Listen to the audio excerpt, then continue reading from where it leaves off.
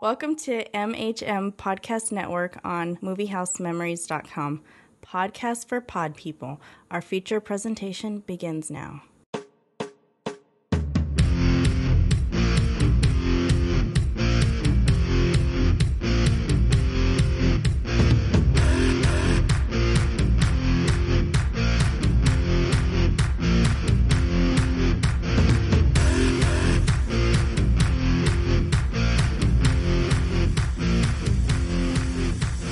Welcome back to Movie House Concessions, the podcast where we pull a random film out of the old dump bin and see if it's any good. I'm Chris. I'm Joe. And I'm Shane. And this time around, Shane, you picked 2012's Seeking a Friend for the End of the World. I did. This one stars Steve Carell and Keira Knightley, who I think is Joe's future ex-wife, if I remember correctly. One can dream, Chris. One can dream. So Shane, you want to give us the summary and try and do it quicker than one of mine? That's going to be easy. You know my summaries. So. Yes.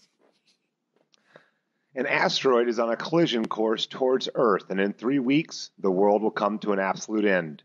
One ordinary, dull, middle-aged man named Dodge, like the car, played by Steve Carell, decides to spend his time searching for his long-lost love from high school during the coming catastrophe.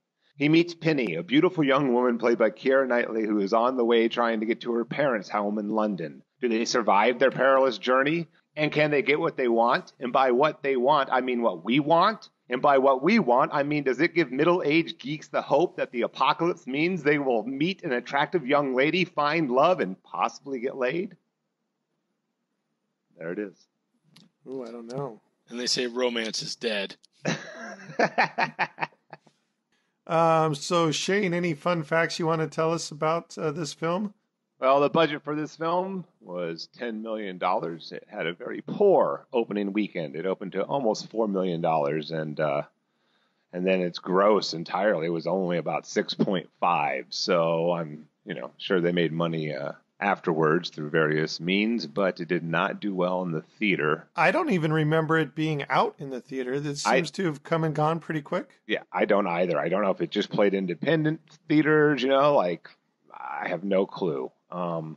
It was nominated basically for 2 awards. The Saturn Award for Best Independent Film, and that was in 2013. And in 2012, the Alliance of Women Film Journalists nominated it for the Special Mention Award of the most egregious age difference between the leading man and the love interest. Steve Carell was 50 and she was 27. I do want to know if Steve Carell's dye job got an award, because that was an awful lot of dye that they piled into his hair. I didn't even think of it, the age difference between the two. Maybe that's what it was, because he didn't really seem terribly older than her to me. Well, I think there was definitely, I could see the age gap. And that was why I kind of, pinged on the fact that, you've got this guy who's obviously, well into middle age, who still has this like really dark, solid color hair, and maybe it's just the character, maybe as a character, he's just vain. But I think a lot of it was also just trying to make this romance between a much older man and an older man with a much younger woman more palatable. And I guess within the context of the film, age really didn't matter. Probably not. Actually, how old is Keira Knightley really, though? she's older than 27, right? I feel like she is in her 30s. She is now, and I just read it off the internet, so it must be true. But Abe Lincoln always says it's she was true. 27 at the time of that award, which was 2012.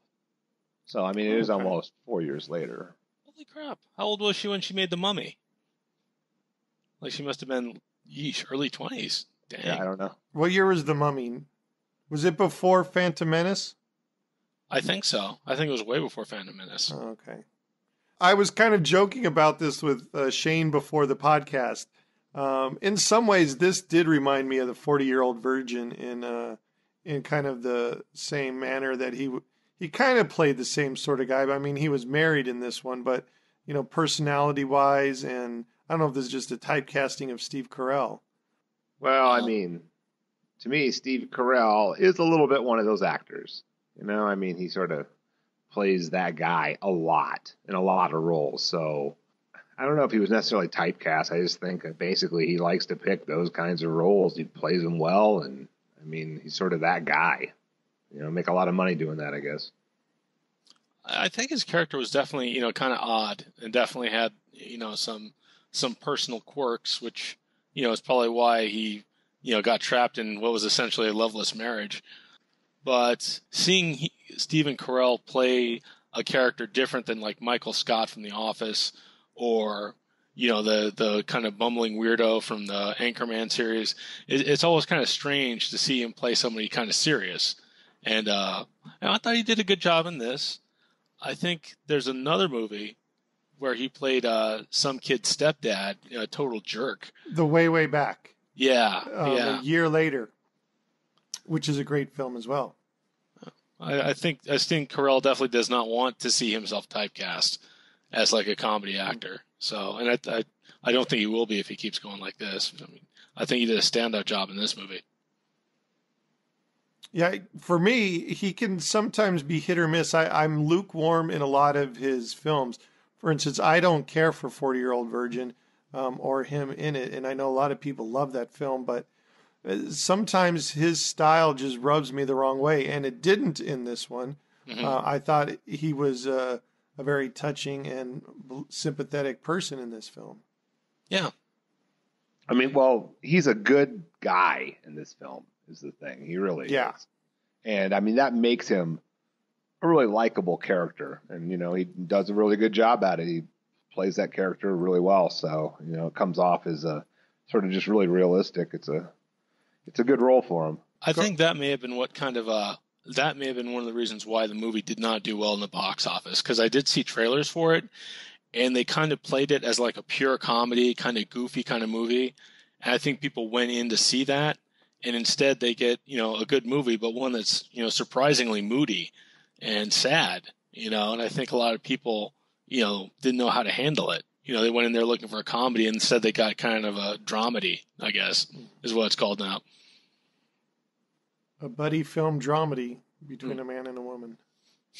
And what did you think of Keira Knightley in this one? I don't really consider her that much of a comedic performer, but I thought she held her own comedically in this. I've always liked Keira Knightley as an actress. I mean, I think she does a really good job in this movie and in the other ones I've seen her in. Yeah, I particularly like her in this film. I think she does a really good job. I mean, she's really likable, and she's sort of, I mean, the thing is, when you do have a role like this with two people who are sort of far apart in age, it's a little, I think the burden's probably a little, obviously there's plenty of 40-year-old and 50-year-old men in the world who could, they could care less about dating a 20-year-old or whatever, and I think probably the burden of acting that part lies a little bit more on her, and she just does a really good job selling it. Like, you really sort of believe that something could possibly happen between these two just from the circumstances they encounter on their voyage, and she does a really good job with it. Yeah, I mean, I think, this is a good movie. I think we all kind of agree on that. And I think it's because, first of all, Carell and Knightley, I mean, they did a good job because, A, they made a romance between two very different characters at very different points in their lives. However, shortly, summarily, both would end. They made that romance believable. And, secondly, the ultimate actor's challenge was you cared about these people. You cared about these characters, which, kind of made a much more powerful movie.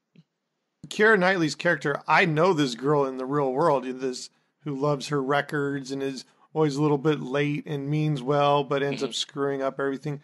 I thought she was a very well-rounded person in the short amount of time that they set her character up. Yeah.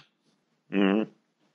So they meet and then they go on a brief little road trip, I guess you could say, which it's the end result of this road trip was a little bit odd to me. But along the way, they met a guy who couldn't commit suicide because it was against his religion, so he hired somebody to kill him. Yeah, I thought that was a very funny way to go.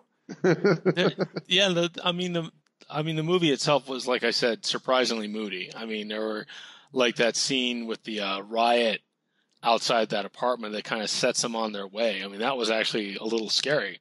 And you had like these odd setups where like at the beginning where Steve Carell like he sees a spider in his apartment, and first he's gonna like flush it down the toilet, but then he's like, it's the end of the world, live and let live. And the spider like while he's sleeping at night, we see the spider bite him. And and then you're thinking, this is kind of funny. Look what happened to him. And then he drives into work right into some guy committing suicide in a very not funny way. Mm-hmm. The movie was very jarring to me in that sense. But as you were saying with the Hitman, I think a lot of the humor in it was very. I mean, it was funny, but it was also very dark, and it all had an edge to it. Everything. There was not a lot of funny ha-ha stuff to the movie, except maybe the Applebee's. That was pretty funny. Yeah, with the guy from Silicon Valley. I'm blanking out on his name right now. T.J. Miller. Yeah, he's hilarious. I like him in most of the things he does. Me too. He was funny in this, and then he was with Amy Schumer. Yeah. It was nice little cameos on their part. Yep. Yeah. Yeah, I mean, but those lighthearted moments, it is true. It is a moody film because then you compare those to the moments of like, when she's on the phone, on the satellite phone with her parents. It's just a really well acted sort of little piece there where you're just like, oh man, it's so depressing. It's Now, one of the things that kind of puzzled me was the asteroid supposed to be hitting in the New York, New Jersey area, and so they were definitely going to be killed first, and like maybe some parts of the world were going to survive a little bit more. Because at the beginning, I kind of thought there was this thing like they mentioned something like the last flight out of town was on such and such a time, so I guess everybody left behind was stuck. So did you? Oh, I don't know. I didn't take it like that. I took it like the flights have ended because nobody wants to. We can't get crews in and people. Nobody wants to work when the world's going to end in 2 weeks. Except his maid, which was sad in its own kind of way. Yeah. And a little bit funny also. Yeah. But yeah, I mean, what would you guys do if you had 3 weeks left? I mean, Well, that was that's actually a question I wanted to ask both of you when I thought about when I started watching this film in a lot of ways. Is to me, it almost takes sort of a very different approach to, basically how everybody deals with upcoming planetary destruction. Everything we always see rioting and all this stuff. And maybe that's because there's a chance in most things. You're normally dealing with zombies and some people survive, or disease and a few people survive. But this is going to kill everybody. There's just no way around it. So, I mean, was it sort of realistic? Because, I mean, there's no reason to loot. There's no reason to do anything. Nobody lives. Weapons won't help you. Nothing will help you. I mean... Except Speck, who's going to live the rest of his life with a couple of guys and a bunch of potato chips. And a PlayStation. Dude, he can do it, man. I believe in Speck. Well, yeah, I mean, that's actually one of the selling points of the movie. I mean, for me, isn't that in this movie, Keira Knightley and Steve Carell are the only two characters that are kind of focused on the here and now and actually getting something out of their last moments. Keira Knightley wants to be back with her family. Steve Carell wants to find his true love. Everybody else, I mean, Steve Carell's friends are all having parties and orgies. Other people are committing suicide. Other people are just, trying to avoid thinking about the future by, like those people at Friendly's having drugs and more orgies and stuff like that. And I think, that's what kind of sets Keira Knightley and Steve Carell apart in this movie from the rest of the humanity, essentially, and that both of them they have definite goals, and they're definitely trying to get something concrete within the remaining time in their life. I think that's true. I just thought it was interesting, though, as how they basically. I mean, you didn't see really any rioting in this film. Well, I mean, there was that huge riot that. Sure, at first, but I'm just the roads weren't clogged. They also had a budget change. No, I honestly, I think it was sort of a decision on their part to sort of play it like it wasn't like filled with like chaos and destruction and violence, and budget wise or not, they could have at least alluded to it, and they don't. I mean, everywhere they go is fairly peaceful. I think it kind of would have been the way that one family was, where they're finally telling each other how they feel, cursing. Yeah, that's what I'm saying. It would be like, well, nobody's going to live through this. So Because didn't the dad give the boy some alcohol too and let him drink? And Yeah. Yeah. I mean, I it was think, just interesting how they dealt with it. I mean, I can't recall, any kind of movie where the end of the world is a central theme and there's not basically chaos and destruction, all around pretty much, as a theme. well, I mean, I think the movie's got a pretty dark subject matter, but at the end of the day, it is supposed to be kind of a romantic comedy, even though it's got, some very sad overtones.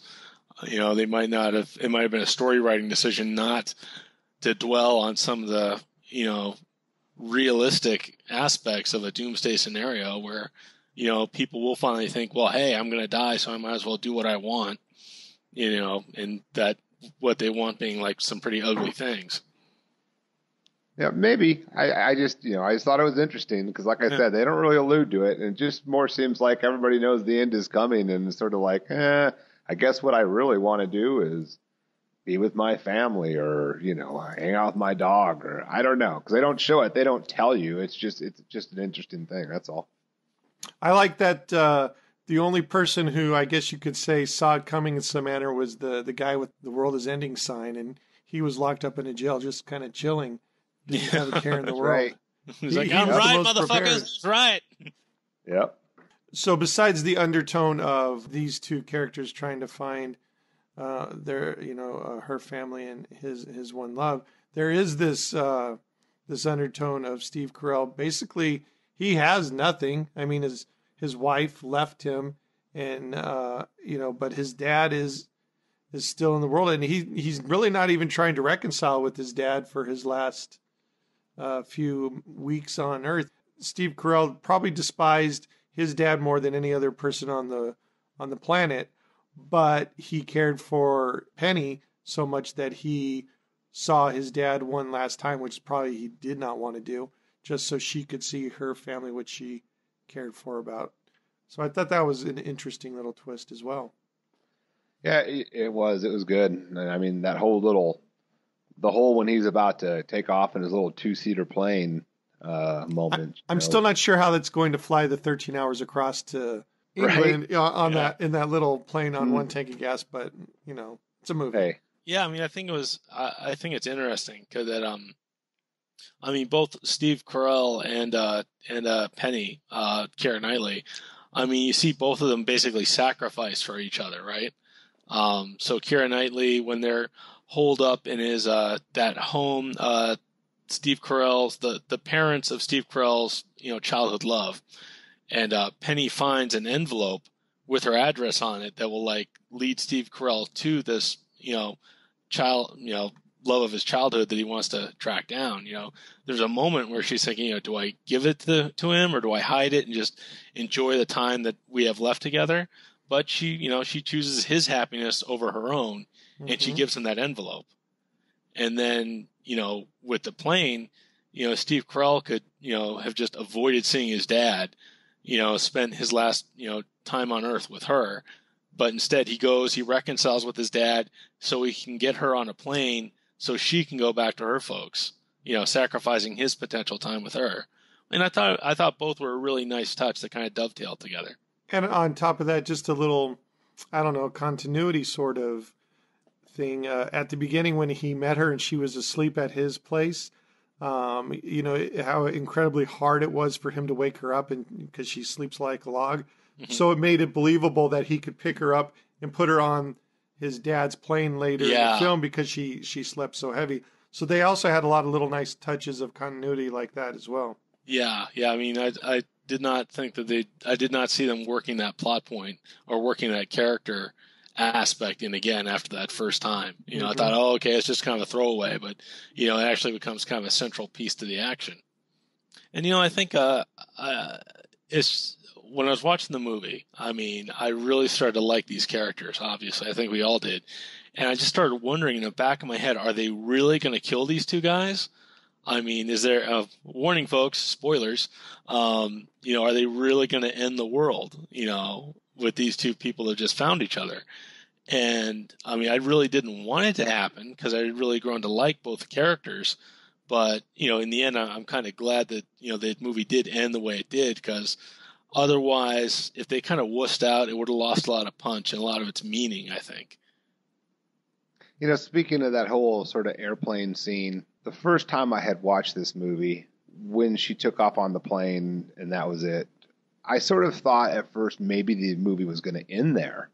Mm-hmm. And that sort of frightened me a little bit. But at the same time, I was like, whatever. It did exactly what it was supposed to do. And then, instead it shows them being depressed.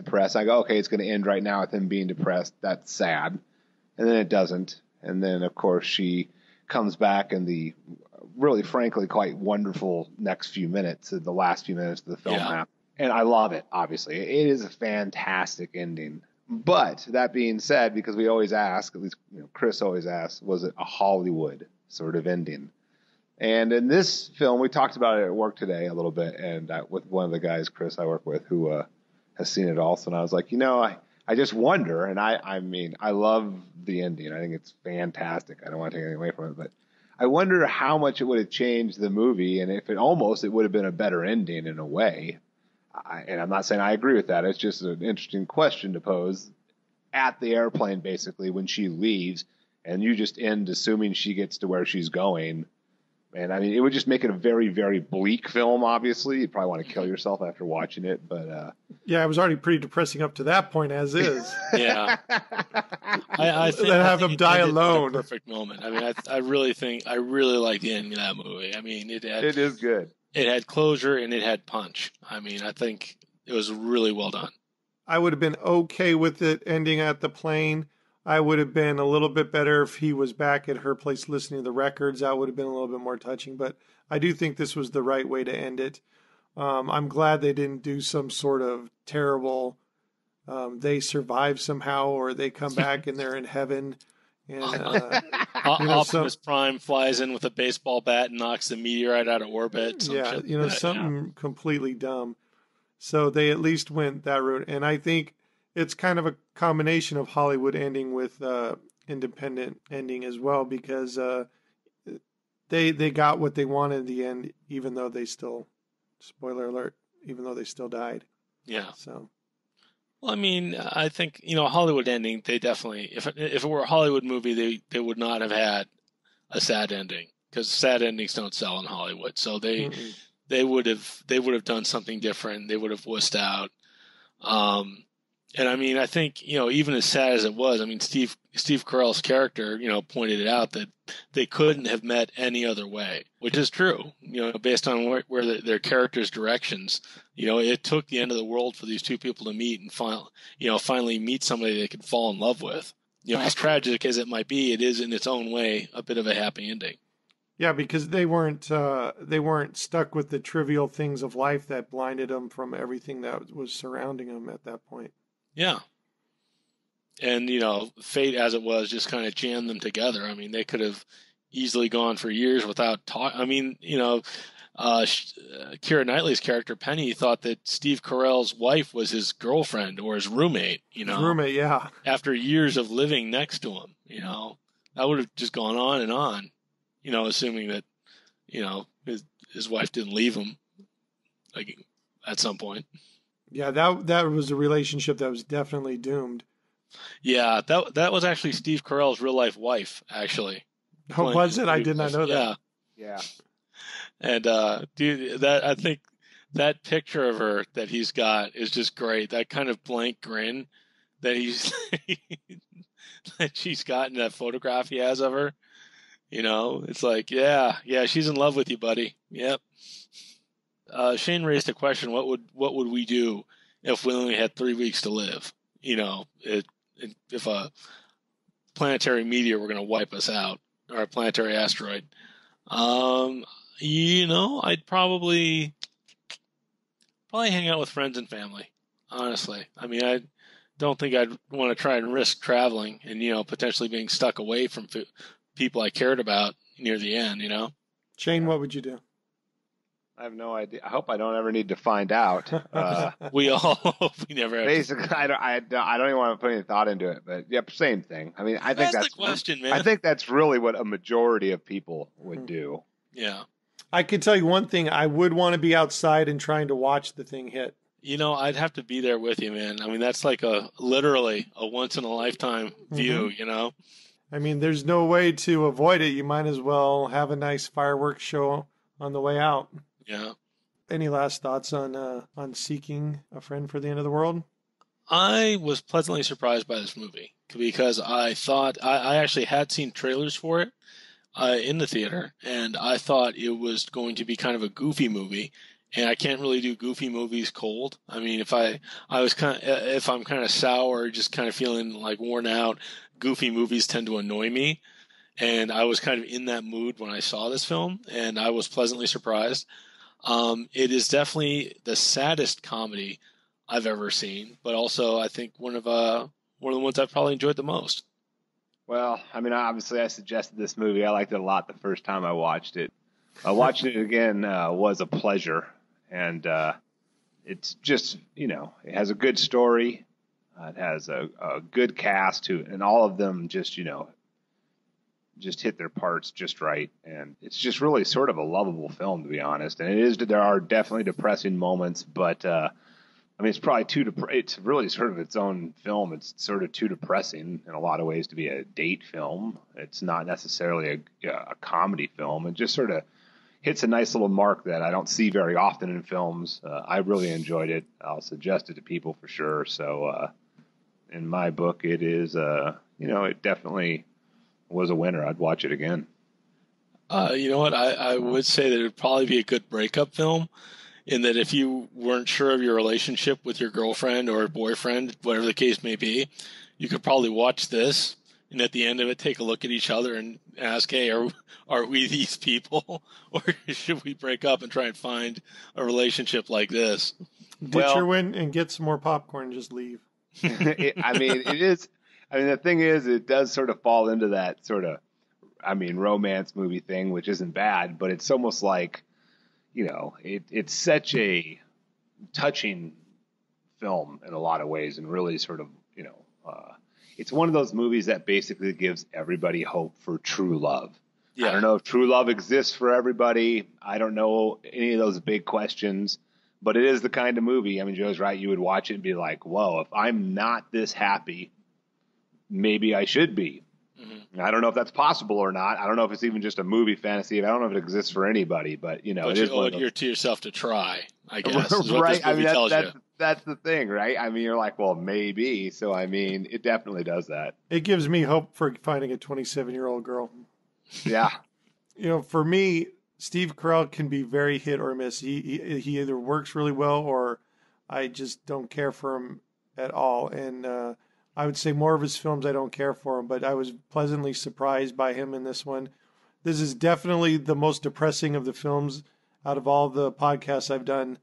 But I don't consider that a bad thing. I do think this was a very touching and sweet film that made me laugh, and it was very thought-provoking. So I think it's a great film, and it's definitely one to keep watching. Well, that's it for today's Movie House Concessions review. Please let us know what you think of the film in the comments section on our website, and rate it from 1 to 5 stars on that page as well. If there's a film you'd like us to review, please send us an email to comments@moviehousememories.com and give us your name, your location, and film choice. And finally, if you are of the social media persuasion, you can look the MHM Podcast Network up on Twitter, Facebook, and Instagram. And please give us a follow when you find us. On behalf of the whole team here at Movie House Concessions, we'd like to thank you for listening, and this concession stand is now closed.